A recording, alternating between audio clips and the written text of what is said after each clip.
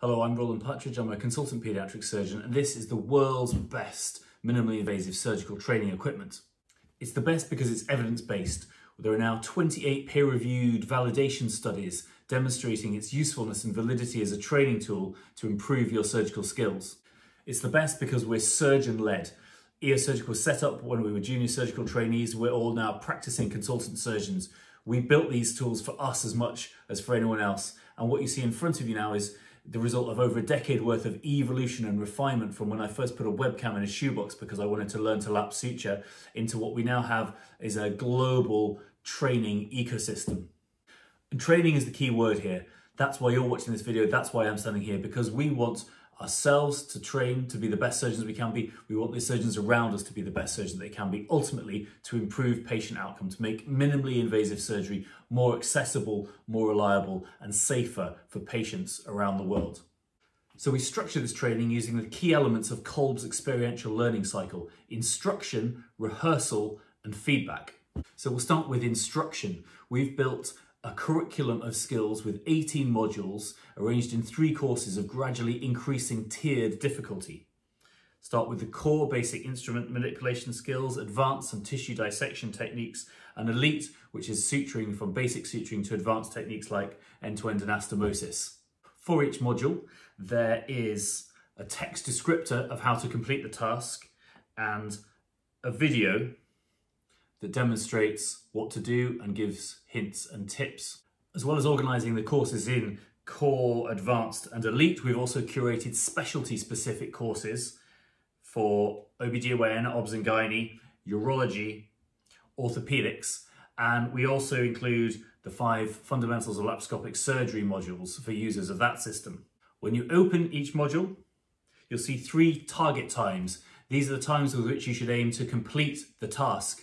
We've put the grades A, B, C, the 3 tiered timings, because we want to encourage excellence and give longevity to it. So that's the instruction element. Now let's talk about the rehearsal component of that learning cycle. So we have optimized eoSim to work with a smartphone or a tablet. You can have an eoSim with a webcam inside it that plugs to a desktop or a laptop computer, but the future is mobile. So we have optimized it to work with smartphones or tablets. The camera on your smartphone or tablet is way better than any webcam will ever be. So the way the system is set up is that you run the app on your smartphone or tablet and you point the camera through this aperture in the lid.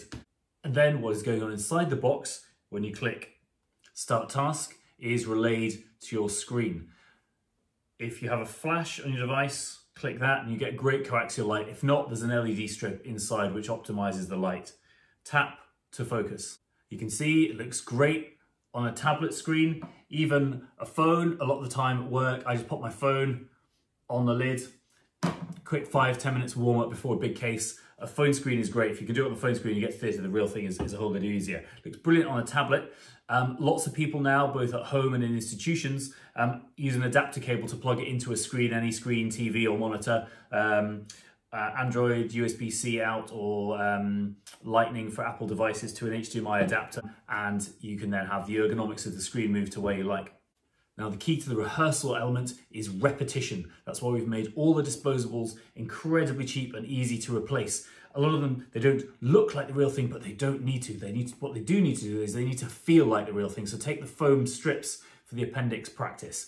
They feel like an appendix. If you pull the ligature too tight, you will cheese wire through. If you don't pull it tightly enough, the knot will ping out. And we've reproduced that through all the disposables, so they're very easy and cheap to replace. We've also focused on the instruments. It's the little things that make a difference, isn't it? We've listened to people who said, a lot of the instruments, the handles are too big. So we found a great supplier of really nicely weighted instruments with handles that are not too big and fit the majority of hands. The needle holder has got a great grip and release mechanism and a great tip. So all these elements combine the ease of setup, the ease of replacement of your disposables and the quality of the instruments to allow you to practice. And as you practice, I'll move these instruments around here. If you can see, there's a red sticker on one instrument tip and a blue on the other. And the little crosshairs, those demonstrating that the software is mapping the movement of those instruments as you rehearse and complete your task. Once you've completed your task, click End Task. And this is where we move to the feedback stage of that experiential learning cycle, the instruction, rehearsal, and now feedback. And feedback is crucial because no matter how good you are, you can always get better, you can always improve. And SurgTrac, the software, gives you two types of immediate feedback. Firstly, the metrics, the path distance of your instruments, how smooth that motion's been, how the ratio of left to right hand, the percentage of time those instruments were off screen, the average acceleration. Now those metrics over time will start to mean something as you build up your learning curve. But more immediately, we put in a natural language generating process that reads these metrics and gives you some direct instruction. The idea is it's like someone standing over your shoulder and saying, you did that quite well, but. And the two areas we focused on are evidence-based. They're based on many of the validation studies that we've done that looked at what are the key factors that distinguish novices from experienced surgeons. What are the things that improve over time with rehearsal? And they are the ratio of left to right hand. Novices, very dependent on the dominant hand. Experienced surgeons, much more ambidextrous. So there's a line here that says, scope for improvement, you are heavily dependent on one hand more than the other, work on using them equally. And the second area is that of the percentage of time that your instruments are off screen. It's well observed, you will have seen it, that novices' instruments are waving around all over the place. That is inefficient and unsafe. And so we have direction here that says scope for improvement, your instruments were off screen greater than 20% of that task, time in that task, work on keeping the instruments within the operative field.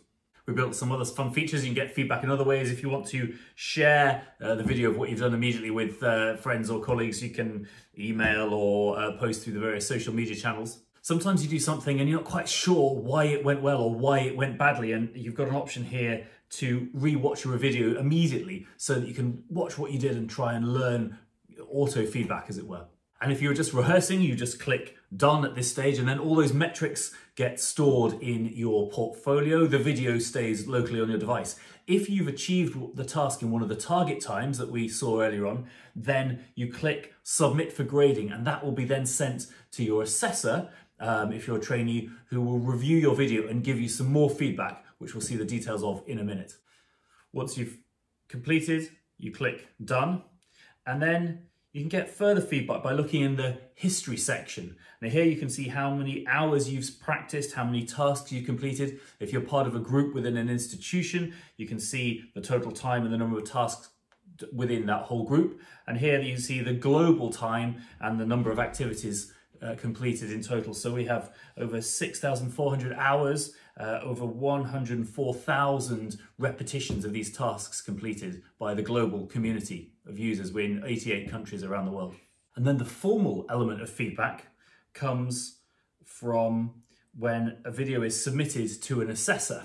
So in an institution, you can have assessors who will have access to videos that have been submitted when one of these target times has been achieved. So let's look at this one I submitted earlier on. And this is what the assessor sees. So they can see the video. You can watch that to make sure the task wasn't completed. You know, they didn't just set it running and go make a cup of tea. You then have the timestamp at the bottom. It tells you what time they completed it in. You can grade them A, B, and C according to which of the target times they achieved it in. That's all you have to do to sign off a module. And once an individual has all 6 modules within a course signed off, then a certificate is generated. And that is often now used in different countries around the world for trainees, for their annual competency review assessment, and for trained surgeons for revalidation or proof of skills retention, development, and continuing professional development. There's another element to feedback here that if you wish, you can use a Likert scale, 1 to 7, on 3 areas: the handling of the instruments, the flow of the procedure, and respect for tissue. So if you want to give people a little bit more feedback, you can score them there, and you can also leave a comment. So that's the complete training package. It's a structured, tiered curriculum of instruction. It's rehearsal with readily accessible hardware and disposables that are very easy to replace, so you can practice, practice, practice. And it's groundbreaking mobile device-based feedback using instrument tracking to give you advanced metrics, natural language generated feedback immediately after task completion, and then the option of an assessor process where you can have both time-based and performance-based structured feedback to help guide future rehearsal. It's unique because it's surgeon-led. We live this day in, day out, so the system is constantly evolving and improving, and all updates get sent to all users. We've got some really interesting work coming on stream very soon using non-technical skills overlays to further enrich this training environment. It's unique because it's incredibly robustly evidence-based. 28 peer-reviewed studies from different specialties in different centres in different countries around the world, demonstrating its validity as a training tool. The details of those papers are on our website.